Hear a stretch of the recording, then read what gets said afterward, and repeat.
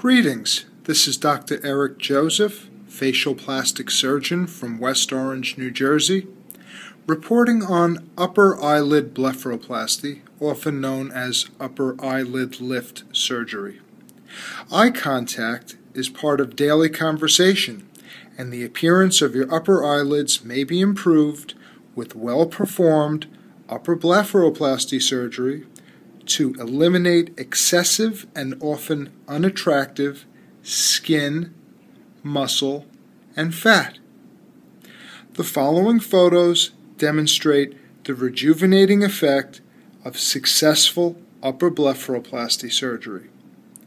You can see in the before photo on the left that my gracious patient had excessive upper eyelid skin that was distracting and unattractive.